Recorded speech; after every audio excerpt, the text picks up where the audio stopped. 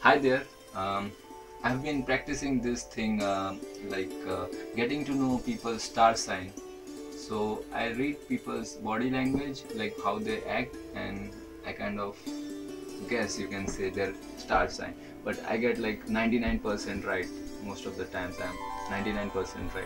So I want you to think of any star sign you want. You can think of your star sign or maybe any star sign. You got one in your mind? Yes. Just tell me whether the sign you're thinking of, is it here? Uh, no. No, not here, right?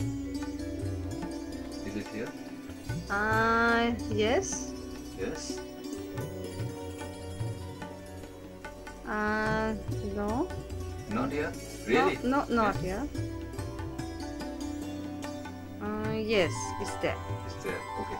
So look here. I think you're thinking of a star sign.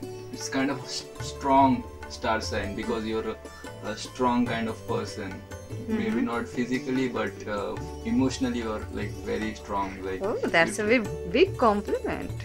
yeah, but that's how you are. It's Mm-hmm. not a compliment. That's how you are. So you are thinking of like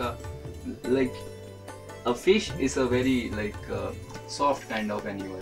Yeah, but you are thinking of something very strong. So you are, I think, thinking of Taurus, right? Absolutely.